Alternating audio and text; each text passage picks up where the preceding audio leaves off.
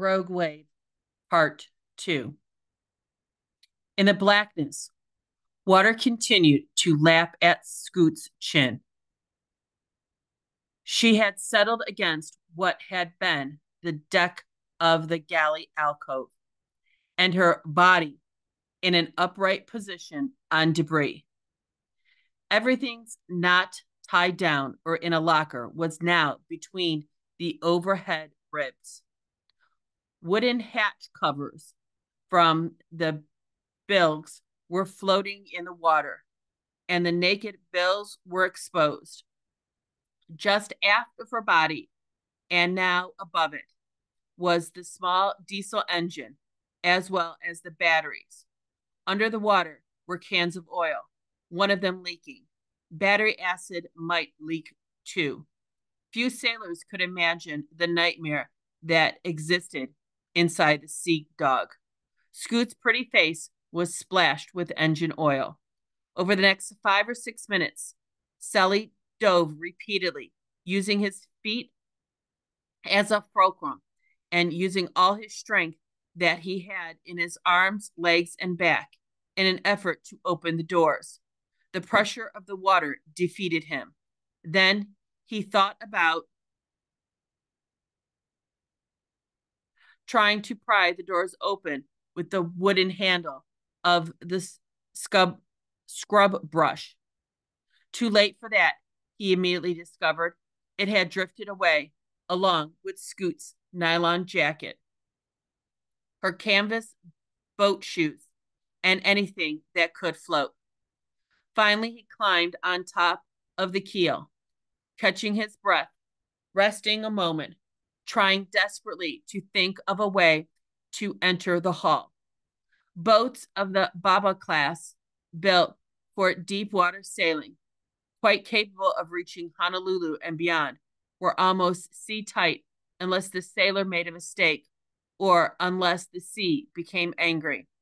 The side ports were supposed to be dogged securely in open ocean. Aside from the cabin door, there was no entry into the cabin without tools. He couldn't very well claw a hole through the inch of tough fiberglass. He thought about the hatch on the foredeck, but it could only be opened from inside the cabin.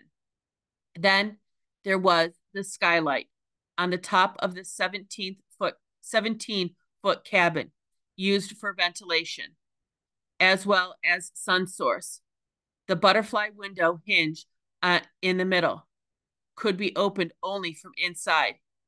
Even with scuba gear, he couldn't open the skylight unless he had tools. He fought back tears of frustration. There was no way to reach Scoot, and he knew what would happen down there. The water would slowly and inevitably rise until the air pocket was only 6 inches, or her head would be trapped between the surface of the water and the dirty bile. The water would torture her. Then it would drown her. Seawater has no heart, no brain. The Sea Dog would then drop to the ocean floor, thousands of feet down, entombing her forever. Maybe the best hope for poor Scoot was that she was already dead, but he had to determine whether she was still alive. He began pounding on the hull with the bottom of his fist, waiting for return knock. At the same time, he shouted her name over and over. Nothing but silence from inside there. He wished he hung on to the silly scrub brush. The wooden handle would make more noise than his flesh of his fist. Almost half an hour passed, and he finally broke down and sobbed. His right fist was bloody from the constant pounding. Why hadn't he gone below to make the stupid sandwiches? Scoot would have been at the wheel, and when the wave grasped the Sea Dog, his younger sister would with all her life to live, would be alive now. They'd had a good brother-sister relationship. He teased her a lot about being pint-sized, and she teased back, holding her nose when he brought one girl or another home for display. She'd always been spunky. He'd taken her sailing locally in the channel, but she wanted an offshore cruise for her 14th birthday. Now she'd had one, unfortunately. Their father had nicknamed her Scoot because as a baby she'd crawled so fast. It was still a fitting name for her as a teenager. With a wiry body, she was fast in tennis and swimming and already the school's champion in the 100-yard dash. His eyes closed, teeth clenched, and he kept pounding away with his bloody fist. Finally, he went back into the ocean to try once more to open the door. He sucked air, taking a half dozen deep breaths, and then dove again, bracing his feet against the companionway frames. He felt every muscle strain, but the doors remained jammed. He was also now aware that if they did open, more water would rush in, and he might not have time to find Scoot in the blackness and pull her out, but he was willing to take that gamble. Scoot awakened as water seeped into her mouth and nose. For a moment, she could not understand where she was, how she got there, what had happened. Vaguely, she remembered the boat slanting steeply downward, as if it were suddenly diving, and she remembered feeling her body going up. That's all she remembered, and all she knew at the moment was that she had a fierce headache and was in chilled water in total darkness. It took a little longer to realize she was trapped in the Sea Dog's cabin by the galley alcove. She began to feel around herself and touch floating things. The air was thick with the oil smell. Then she ran her hand over the nearest solid thing, a bulkhead. That's strange, she thought. Her feet were touching a pot. She lifted her right arm and felt above her. The galley range. The galley range above her. The boat was upside down. She felt for the companionway steps and found the entry doors and pushed on them. That was the way she'd come in. The doors didn't move. Sully crawled up on the wide hall again, clinging to a faint hope that a boat or ship would soon come by. But the sun was already in descent, and with night coming on, chance of rescue lessened with each long minute. It was maddening to have her a few feet away and being helpless to do anything. Meanwhile, the hall swayed gently in eerie silence. Scoot said tentatively, "Sully?" Maybe he'd been drowned. Maybe she was alone and would die here in the foul water.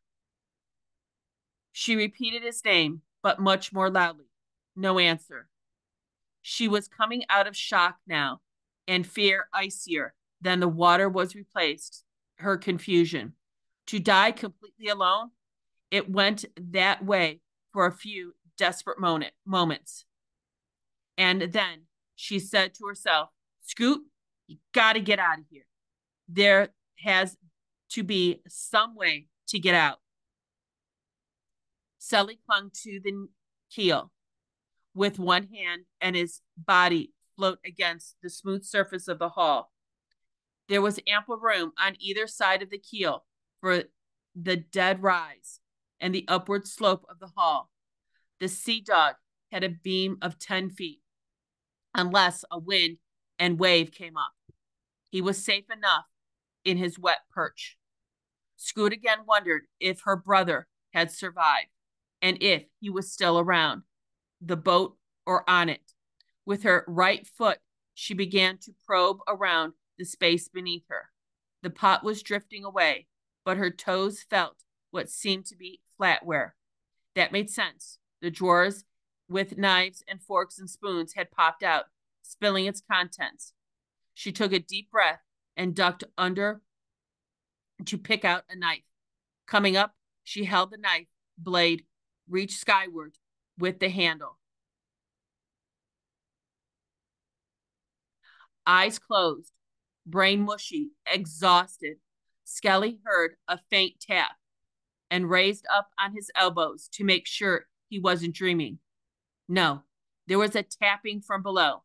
He crawled back towards what he thought was the source area, the galley area. He put her an ear to the hall. She was tapping. He pounded the fiberglass, yelling, "Scoot! Scoot! Scoot!"